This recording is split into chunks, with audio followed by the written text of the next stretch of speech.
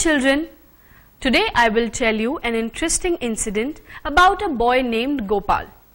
Gopal had come to visit his grandmother in his summer vacations. He was very hungry.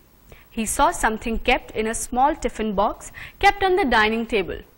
He opened up the box, and just when he was about to eat, his grandmother came and took away the tiffin from his hand. She stopped Gopal from eating that food as it had gone bad. Gopal could not understand that how can food ever go bad. Grandmother gave him a fresh fruit to eat and told him all about how food becomes stale and gets spoiled in heat because of the germs. In this chapter, we will also learn about how the food gets spoiled and what can we do to save it from getting spoiled. Food is our basic need. We cannot live without food. We want to consume food that is safe, nutritious and fresh food.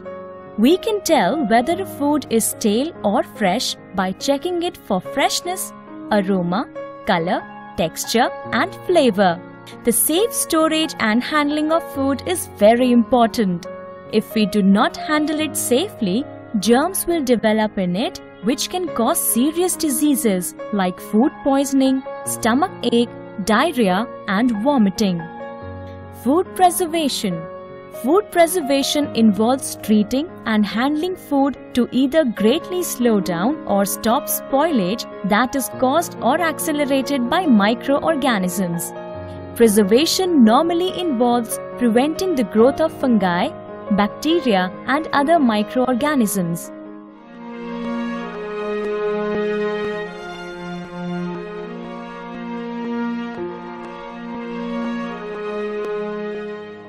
We should always wash fruits and vegetables before eating them because unwashed fruits and vegetables carry germs and eggs of worms that may cause serious diseases.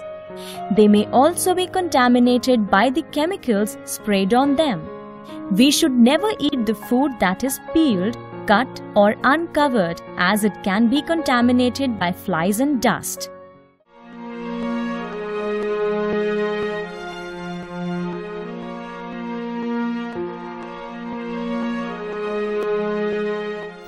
Since the beginning of time, man has searched for ways to increase the life of food.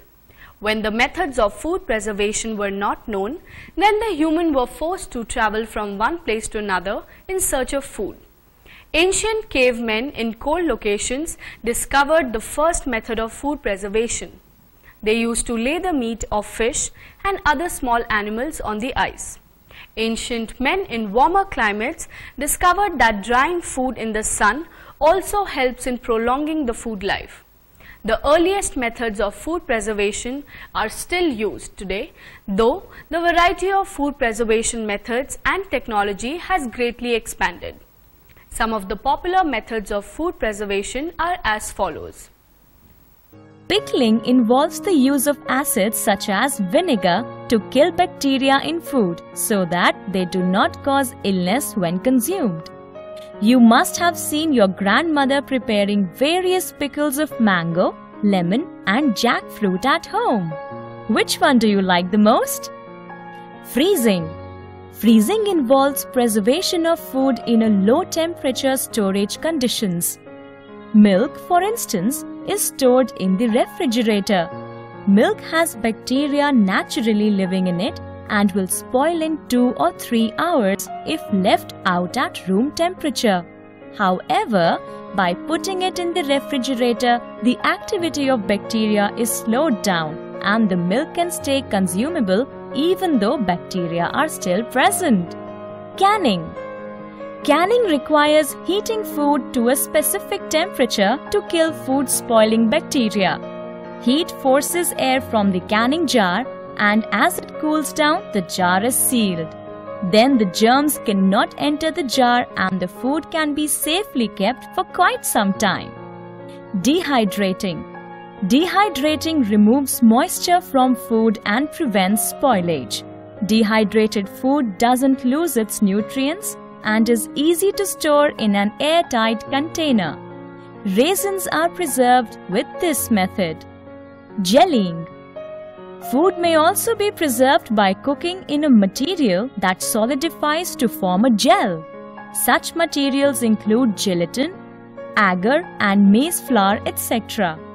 Using gelling to preserve food produces marmalade, fruit preserves and jelly. Adding sugar. Sugar is used to preserve food in the form of jams and jellies. Sugar binds with the liquid and makes it difficult for the microorganisms to grow. Adding salt. Salting or curing draws moisture from the food items through a process of osmosis. Meat is cured with salt or sugar or a combination of the both. Vacuum packing. Vacuum packing stores food in an airtight bag or bottle. This vacuum environment does not let the bacteria get oxygen that is essential for their survival. Drying. Drying removes most of the moisture from foods. Thus, microorganisms cannot grow and enzyme action is slowed down. Dried food should be stored in airtight containers to prevent moisture from rehydrating the products and allowing microbial growth. You must have seen your grandmother drying papas, badiyan and mangodis on the roof spread on the bedsheet. Have you ever tasted these dishes? If yes, how did you like them? Do you know what or who spoils the food? The food items like bread slices get spoilt if kept in open for a day or two. The reason behind this is the growth of microorganisms on the piece of bread. These microorganisms are known as molds. Molds are forms of fungi that are found naturally in the environment.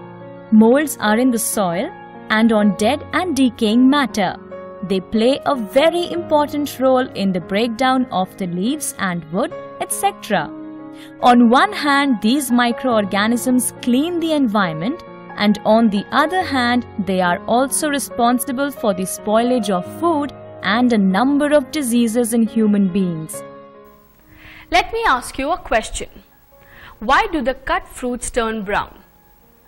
You would have observed if you leave the pieces of fruits like apple or banana in the open, they turn brown. The reason behind this is a chemical reaction in which oxygen reacts with the iron present in the fruits and makes it brown.